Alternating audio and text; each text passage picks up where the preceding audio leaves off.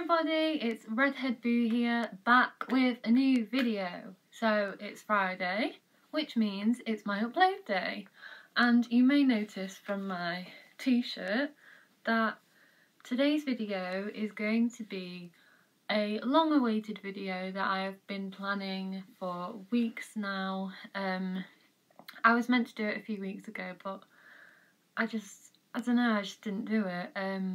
And it's my Harry Potter t-shirt that says Dobby has no master, Dobby is a free elf, because recently, well, not really recently, but like a few weeks ago, me and two of my friends, Chloe and Rebecca, went to London and we went to the Harry Potter studio tour for the Festival of the Dark Arts, or the Dark Arts Festival, can't remember the name of it. Which was absolutely incredible, and I thought to myself I'd love to do like a review of my visit there, and if you've seen my channel before, you may know that when I do reviews I tend to do them in the format of a Q&A.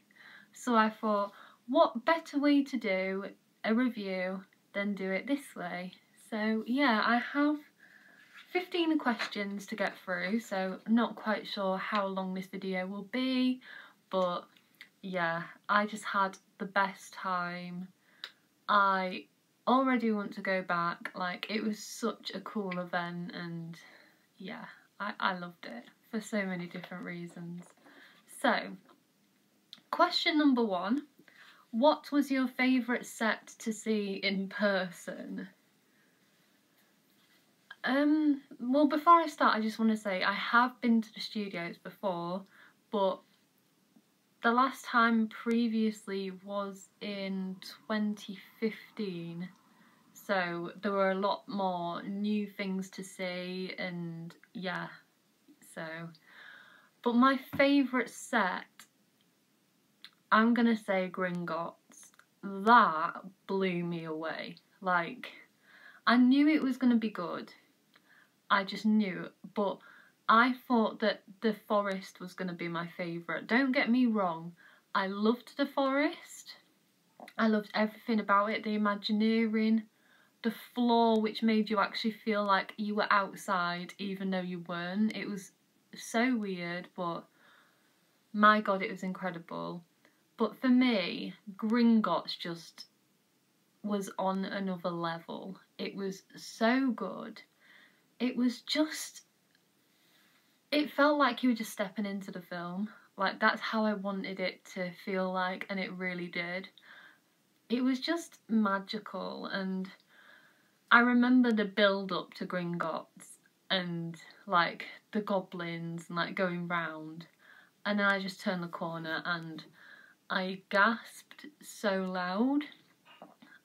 I nearly got emotional, which I don't really get emotional at stuff like that, but yeah, it was just incredible to like look up and see the chandeliers, to see the special little effect of the dragon, and oh my god, it was incredible, and all the photo opportunities as well. Like, of course I had to take a selfie with one of the goblins, like it just had to be done, but it was absolutely breathtaking, spectacular, and just everything I wanted to be. And it makes me want to go to Wizarding World in Orlando just to go on the ride, because I've heard that's what it feels like walking down that set. So yeah, it was absolutely breathtaking, really was.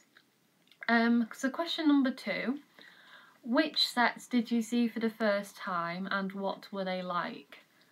So the sets that I saw for the first time was Gringotts, as I just mentioned, and it was amazing. The forest, the Forbidden Forest, now that was everything. I just wish it would have been a bit lighter, because when you go and see the spiders, where the like spiders drop down, spoiler alert, if you don't like spiders, do not worry, because there is a special little path you can go down to avoid seeing them. but they all like drop down on rope, and then Aragog pops out as well, so that was quite cool. But I'm gonna say it now, that section is very dark, so if you're scared of the dark, I'd probably avoid it. But it's to the point where I literally got my phone out to use it as a torch because I could not see. But there was like an animatronic of Buckbeak which you could bow down to, which of course I had to do. There was Hagrid, a model of Hagrid welcoming you into the forest as you entered. There were the gates for a photo. And I just remember blurting out that like the floor, as I mentioned, it felt like you were walking outside, and I just loved that. And I just said to my friends, it literally feels like we're outside even though we're inside. And a random like member of the public just looked at me and went, "Oh my god, you are so right." And it was just like the little things like that just make me so happy. Like the Harry Potter Studios, especially being a big fan of Disney, the Disney parks, and Imagineering as a whole, like, that just made me so happy. And it was a bucket list moment of mine to bow down to Buckbeak, because if you do not know, Buckbeak is my favourite of the magical creatures. Prisoner of Azkaban's one of my favourite films, and yeah, I love it. So to get to bow down, and he just looked real and cute and majestic, and I was just like, I love this so much, I really do. There were loads more like opportunities as well, so you could, I can't remember this being a thing when I was there, but there was like a moving broom, so you had to stand over it and say up, and the broom would come up into your hand. And I don't remember that being there when I was there. I felt like there were a lot more photo ops this time round. Like there was, I think it's called Forced Perception or something, where in Hagrid's hut there was a table that you could sit at. So one of you sits to a side and then you all sit around a table, and the person closest to the camera obviously looks really giant like Hagrid does, and then someone looks normal size and then someone looks small, and I loved that. That was really cool. Then the green screen opportunities in Platform 9 3/4, but that was there when I was there, and I just absolutely loved it. There was the flying on a broomstick, which you could do, and what was the other one? And one of the newer things was the Professor Sprout's greenhouse, where you could go in and it would have like all the characters, and then it would have like mandrakes which you could pull up, and I did a really funny video because I pulled one up and then just pulled the face like, oh, this is gross. So yeah, it was really funny. Trying to think if there was anything else that was new.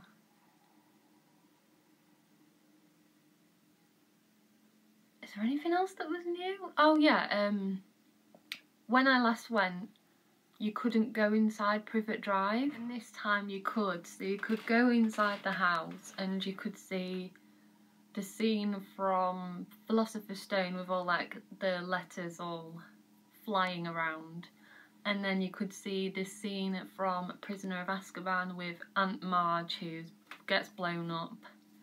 And I just thought that was really cool, like.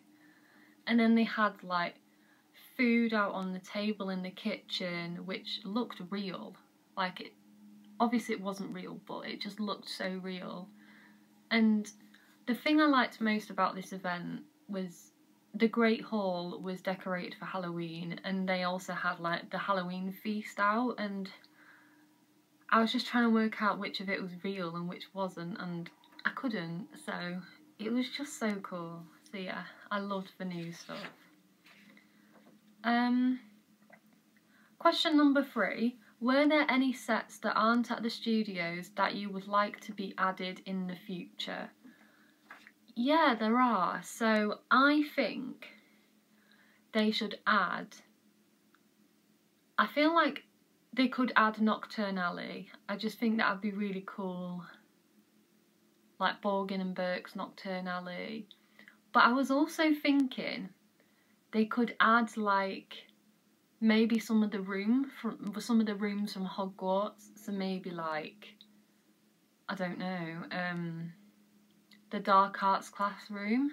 That could be really cool, and have like little scenes from the films that are included in that set, like the Cornish Pixies, Neville hanging from the statue. Like, there's loads of cool things that could just be added. I was also thinking I'd love for them to do something to do with the Chamber of Secrets, like maybe the actual chamber itself, and you have to like speak in Parseltongue to be let in, and then when you do that the door opens, and how cool that would be. But I'd also love to see a whole set of the Ministry of Magic, because I know you've got the little section, but I just feel like it should have its own set in itself, not just like the little green marbled wall, because I just think that'd be so cool. And yeah, I'd love to see that. So Warner Brothers Studios tour, if you're watching, add them, because that would be incredible if you did. Question number 4. Did you get to interact with any of the staff members or live actors while there? Yes, I did. So because I went for my birthday, I got a lot of interactions from staff, which literally started as soon as I turned up, because I had a birthday badge. So staff wishing me happy birthday. Security didn't search me. Like, when I went through the beepers, I didn't beep, and the security said to me as a joke, "It must be your lucky day because it's your birthday." I was like, oh, it must be. And then just loads of staff were being really friendly.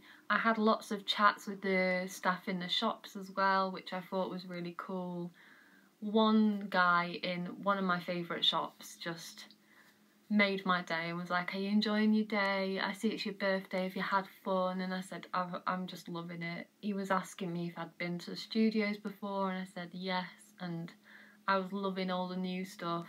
So yeah, they were really cool. But one of the main features of the Halloween Dark Arts Festival event was that at certain points during your tour, the Death Eaters would appear, and you could interact with them, you could have photos with them, you could meet them, and if you had a wand you could also interact with them that way. So before the tour I decided to buy a wand rather than take mine from home with me.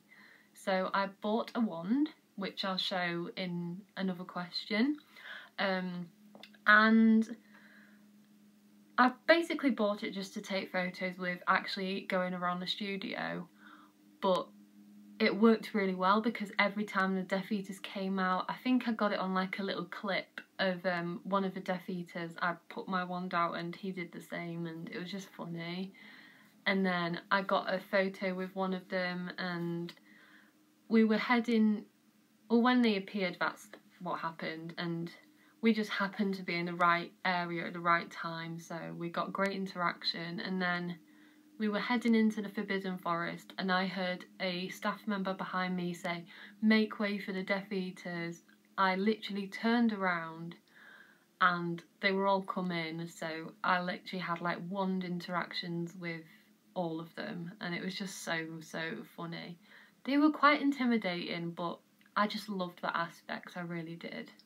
And I wish, again, Warner Brothers Studio Tour London, if you are watching this video, please just add them all the year round. Like, it was such a cool interaction, such a cool addition to the tour, and it just added to the atmosphere. Like, it was so good, so definitely keep them.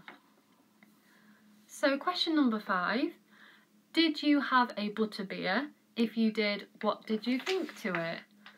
Yes, I did have a butterbeer, and I loved it. I really did. In my opinion, it just tasted like a cream soda, and I loved the fact they had like the froth, because you got like the moustache like they get in the films, and yeah, I just had to get one, and I got one in a cute little tankard souvenir cup, which I will show you when it comes to that, but yeah, it was great. Question number 6. How did you rate the day out of 10?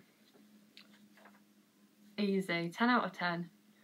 10 out of 10. The best day ever. Like, it's not that expensive. The merch can be expensive, yes. The food can be expensive. But you know what? It's such a good day out, especially if you're a Harry Potter fan.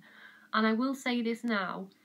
If you are staying in Watford, if you go to Watford Junction Station, and just outside of there where the buses are, you can get a free shuttle bus with your like entry ticket, show that, and then you get a free like 10-minute journey to the studios. It literally drops you off outside, then when you're done at the studios, go to where it dropped you off, and you can just be taken back to Watford Junction Station. We did that, and I just thought it was such a cool addition. Like, it was brilliant. So yeah, big thumbs up for transport. Question number 7. Did they change anything around Hagrid to honour his recent passing? Yeah, they did, which I thought was just lovely. Like, at Hagrid's hut they had a plaque which had a quote from him and like the date, so like when he was born to 2022, which I thought was really cute and lovely. And then at, I think it was the Forbidden Forest, where they had the Hagrid statue, they also had the little memo, which I just thought was really beautiful, and yeah, I loved it. Question number 8. What was your favourite set or prop? I've already said that my favourite set is definitely Gringotts, like, definitely. But my favourite prop, I think... my favourite prop... I don't know. I think my favourite prop has got to be... this is so hard. I don't know. I honestly don't think I can choose, because there's so many good ones. But like, I think I'm gonna say the Sword of Gryffindor, because I had a really cool photo with that. So yeah, I'm gonna say that. So, question number 9. I might have to get something up because I want to be able to remember it. Yeah. So, question number 9. Did you learn anything new about the Harry Potter films that you didn't know before going? Yes, I did. I know, something I didn't know about the films, which I now know, which blows my mind, I know. But like, because it was set for Halloween, the Great Hall, they had the 4 Hogwarts houses ghosts costumes on display, which I thought was really cool and a real great addition. And we learnt that one of the ghosts, who is Slytherin's ghost, the Bloody Baron, actually murdered Helena Ravenclaw, which is obviously the ghost of Ravenclaw. So I'm going to read what I found online. So she sent a man who had long loved me, though I spurned his advances to find me. She knew that he would not rest until he had done so, Helena told Harry.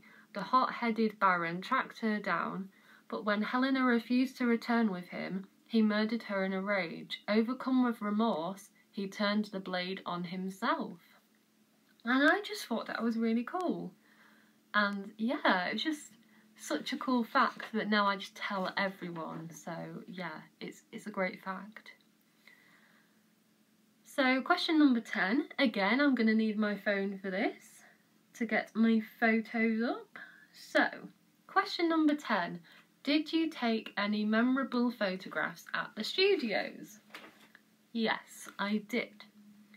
So I'm going to do like a top 5 photos. So I'm going to choose, obviously, because I spoke about it earlier, this one.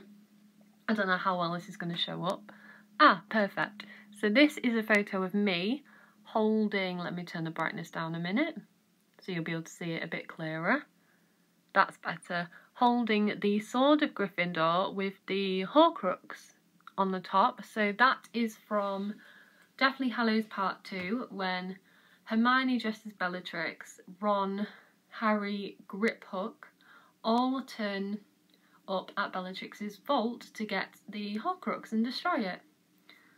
So that's a fun fact.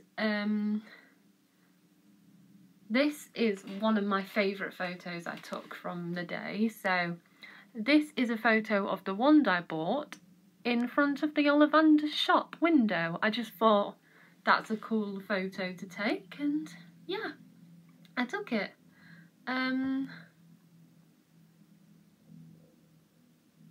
So I'm gonna choose this photo as the next one.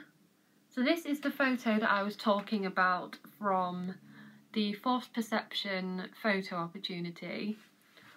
So this is me and my friends. So my friend here, Rebecca, she was the tallest person, so she was made to look like the giant. I'm the normal sized person, and then my friend Chloe at the back, because she's furthest away from the camera, is the smallest. So I just thought that was really cool. And then my top favourite photos is I'm gonna have to choose this one. So this one I took outside after the tour had finished and as we were making our way to the buses, and it's this. Because I'd bought Sirius Black's wand, I decided to take a photo in front of Sirius Black photo, me and the wand. And I just thought it was such a good photo and I was very happy with it. And then my favourite photo of all has got to be in front of the epic model of Hogwarts at the very end of the tour. And that's now my lock screen on my phone, and I just absolutely adore it. So yeah, they're like my favourite photos from the tour. So, question number 11, is it worth the money? Yes, 100%.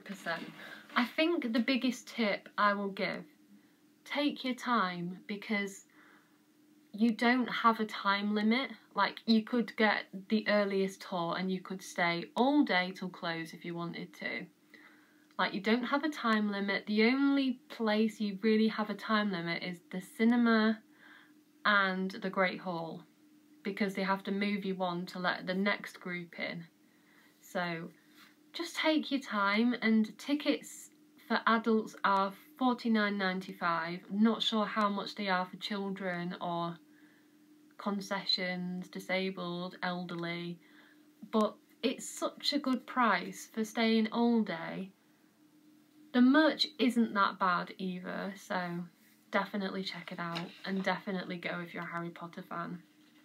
So question number 12, what merchandise did you buy while you were there? So the first thing I'll show you that I bought is this, and it's my butterbeer tankard that I got filled with butterbeer, and that cost me $6.95 I think, which for a plastic cup that you can keep and a drink that was literally so nice is not a bad price at all. So yeah, definitely worth every single penny. And I also picked up this, which is one of my favourite moments from the films. It's Luna Lovegood, my favourite character, with the lion head because she was supporting Gryffindor in Quidditch. And it's just a postcard, but I liked the photo, so thought I'd get it. And this only cost me £1, so can't really go wrong, can you?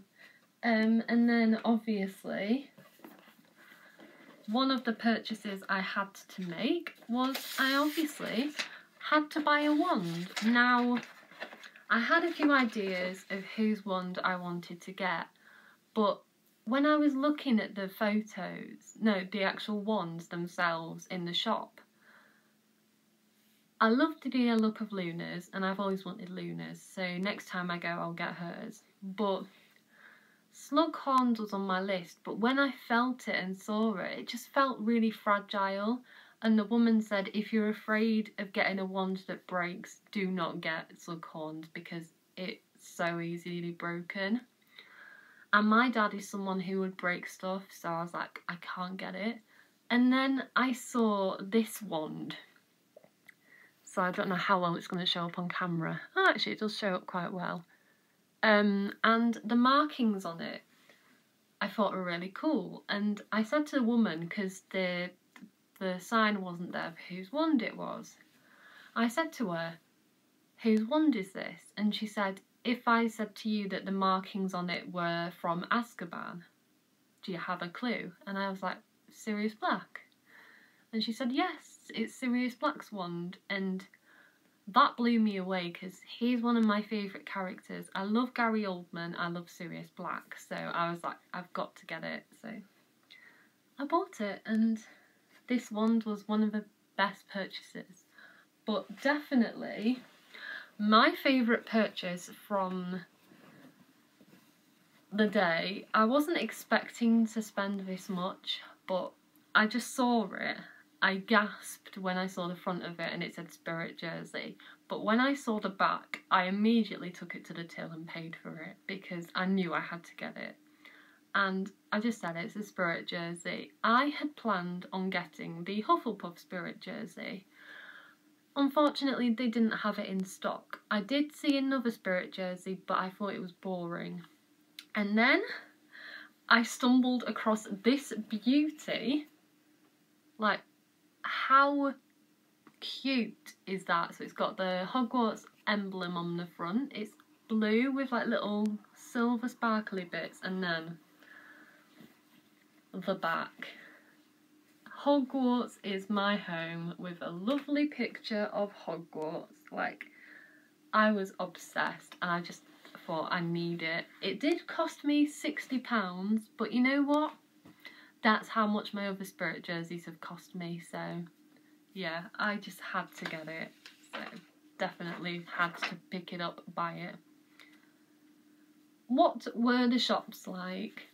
The shops were great. I would suggest, to avoid queuing, definitely go at the start of the tour. If you know there's something you want to get and you're worried about it selling out, get it before the tour.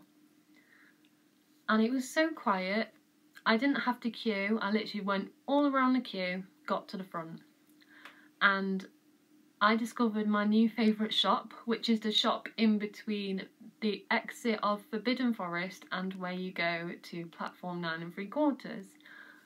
And it was the Christmas shop, and there was so many cute stuff. There was a lovely Loungefly, and it was just stunning, and I really loved that shop, so that was a brilliant shop for me. Question number 14. Would you go again? Yes. I mean, me and one of my friends are going to London next year in March to see Derren Brown Showman again. I know, I'm crazy. And we're thinking of staying in Watford, so I said to her, why don't we go to Harry Potter Studios for, like, go up to London on the day before the show and go to the studios? And she was like, we could. So yeah, I potentially might be going back, and this time I promise I will vlog, because I didn't really want to vlog, so yeah, I promise this time I will. And last but not least, question number 15.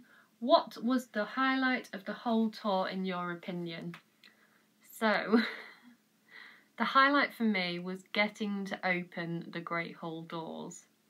So if you go and it's your birthday or you're celebrating a special occasion, definitely open the doors when they ask, because I've been lucky enough now to do it twice, and you get to be the very first people to walk through the doors and see it decorated for Halloween if you go to the Halloween season, that is. And it was just stunning. So highly, highly recommend doing it and going. And yeah. But anyway, guys, that was the last question on my Q&A review of Harry Potter Studios. If you enjoyed the video, please do not forget to like, comment and subscribe. Turn on the bell and you'll be notified every time I upload a new video. Now, next week's video is very exciting because the Vamps have got a new song out. So I will be doing a reaction. So stay tuned for that. But for now, everyone, thank you so much for watching. This is Redhead Boo signing off. Bye!